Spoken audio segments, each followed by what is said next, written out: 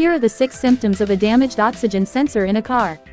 In this topic, we will learn about 6 symptoms of a damaged oxygen sensor in cars.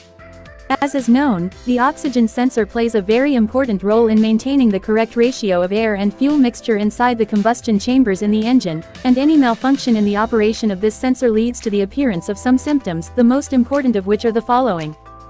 First, increased fuel consumption. As we mentioned, this sensor plays an important role in maintaining the correct fuel ratios that must be burned inside the combustion chamber, and any malfunction in this sensor leads to increased fuel consumption in your car. Second, the warning light appears on the dashboard. Third, increased levels of harmful emissions from the car's exhaust. Fourth, black smoke coming out of the car's exhaust.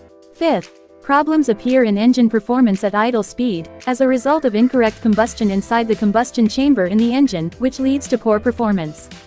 Sixth, when accelerating the engine, you feel a stutter in the engine's performance, especially when trying to accelerate the car when it is at slow speeds. Thank you for watching. Please like and subscribe.